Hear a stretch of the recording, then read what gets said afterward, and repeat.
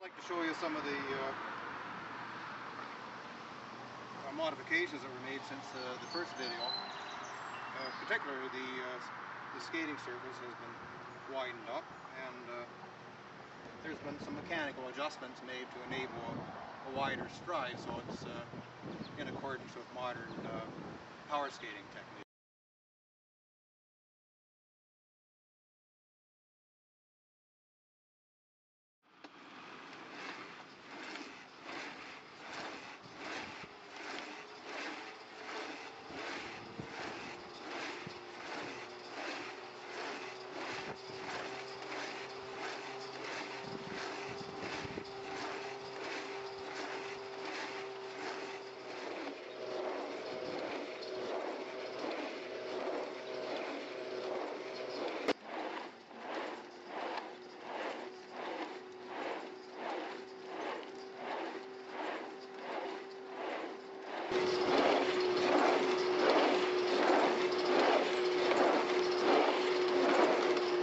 You have total adjustment capability of your stride length and your range of lateral motion, and you can also adjust the resistance levels here on the flywheel.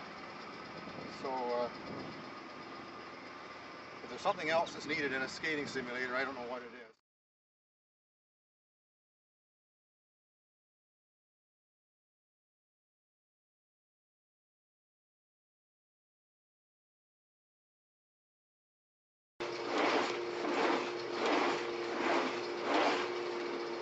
Beyond anything currently available on the market.